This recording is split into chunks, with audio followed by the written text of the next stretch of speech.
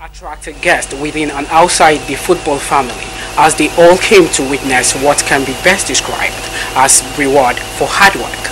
It was a spectacle to behold when Globacom's Chief Operating Officer Mohammed Jamil handed over the keys of not one but two brand new cars to Super Eagles Chief Coach Stephen Keshi, a Range Rover SUV and a Toyota Camry.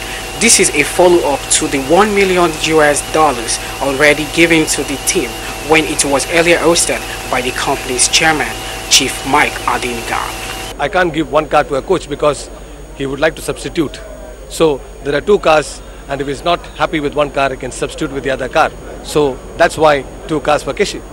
And Globacom has a pedigree of rewarding, recognizing hard work and commitment. And Stephen Keshi is one such footballer in Nigeria. Right now, I don't have much to say. Maybe by the time I sleep over it tonight, and I will have plenty to say. But I want to thank Dr. Mike Adenuga for this great gift. If you look at it, it's not just me. It's for other people just to keep pushing, just believe in what you do.